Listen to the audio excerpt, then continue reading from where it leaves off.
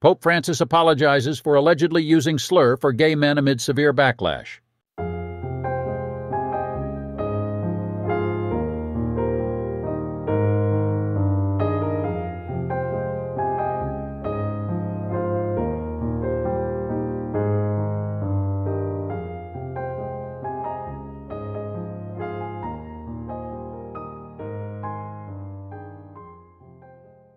Pope Francis apologized after reportedly using a derogatory slur about gay men while reiterating the Catholic Church's ban on gay priests. Vatican spokesman Matteo Bruni clarified that Francis did not intend to offend and reiterated the Pope's inclusive stance. Critics, however, highlighted the ongoing exclusion of gay men from the priesthood as a deeper issue. Francis has historically shown support for LGBTQ plus individuals, but faced criticism for occasional missteps. Pope Francis apologizes for using slur about gay men. On Tuesday, Pope Francis issued an apology after being reported to have used a derogatory slur about gay men while reinforcing the Catholic Church's ban on gay priests. During an address to the Italian Bishops' Conference on May 20th, which had recently approved a new document on training for seminarians, Francis reportedly introduced celibacy as the main requirement for priests, regardless of their sexual orientation. According to the Associated Press, Italian media revealed that Francis, while discussing the Vatican's ban on gay men entering seminaries and becoming priests, joked that there is already an air of F-gutness in seminaries. The Vatican's ban on gay priests was outlined in a 2005 document from the Congregation for Catholic Education and reiterated in a 2016 document. These documents state that the Church cannot accept into seminaries or ordain men who practice homosexuality, present deep-seated homosexual tendencies, or support the so-called gay culture. Vatican spokesman Matteo Bruni says Pope Francis extends his apologies. Following the media uproar about Francis's comment, Vatican spokesman Matteo Bruni issued a statement. Bruni acknowledged that the Pope was aware of the reports and emphasized that Francis, who has prioritized outreach to LGBTQ plus Catholics throughout his papacy, has consistently affirmed that there is room for everyone within the Catholic Church. The Pope never intended to offend or express himself in homophobic terms, and he extends his apologies to those who were offended by the use of a term that was reported by others, he said per AP. However, in his statement, Bruni carefully avoided confirming whether the Pope had actually used the term, adhering to the Vatican's policy of not disclosing the Pope's private remarks. However, Bruni also did not deny that Francis had made the comment. Critic slams Pope Francis for the Church's insistence on banning gay men from priesthood. However, for advocates of greater inclusion and acceptance of LGBTQ plus Catholics, the controversy extends beyond the use of the offensive term.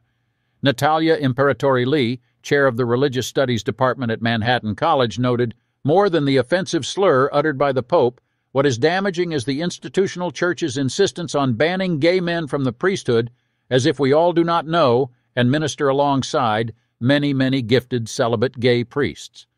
The LGBTQ community seems to be a constant target of offhand, off-the-cuff mistakes from people in the Vatican, including the Pope, who should know better, she added. New Ways Ministry, which supports LGBTQ plus Catholics, welcomed Francis's apology, acknowledging that the offensive term was likely a careless colloquialism. However, the group's director, Francis DeBernardo, expressed concern about the broader implications of the Pope's comments and the ongoing ban on gay men in the priesthood. Without a clarification, his words will be interpreted as a blanket ban on accepting any gay man to a seminary, DeBernardo explained, and called for a more explicit declaration on Francis's stance regarding gay priests, noting that many serve the Church faithfully every day. Pope Francis says, "Being homosexual is not a crime, but a sin." Francis has been known to make some notable slip-ups in the past, as Italian is not his first language. The 87-year-old pontiff from Argentina often speaks informally, frequently uses slang, and even occasionally curses in private. Known for his efforts to connect with LGBTQ plus Catholics, he made headlines in 2013 with his famous remark, "Who am I to judge?" when asked about a priest who allegedly had a gay relationship.